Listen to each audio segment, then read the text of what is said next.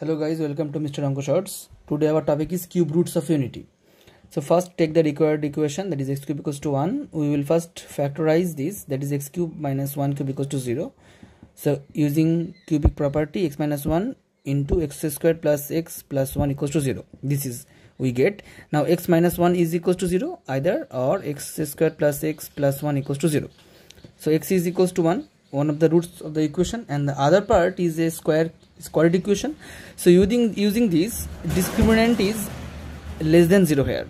Calculate it. So cube roots have two complex roots, that is x cube is equals to, that is x is equals to minus b, that is minus 1 plus minus root over b square minus 4ac by 2, that is minus 1 plus minus root over minus 3 by 2 minus 1 plus minus this we will get here. X is equals to minus 1 plus minus root